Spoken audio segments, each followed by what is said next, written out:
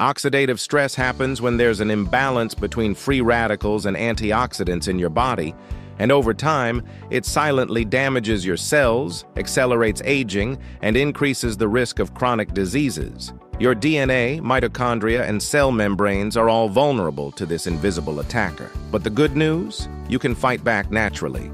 Start by eating more antioxidant-rich foods like berries, leafy greens, and dark chocolate.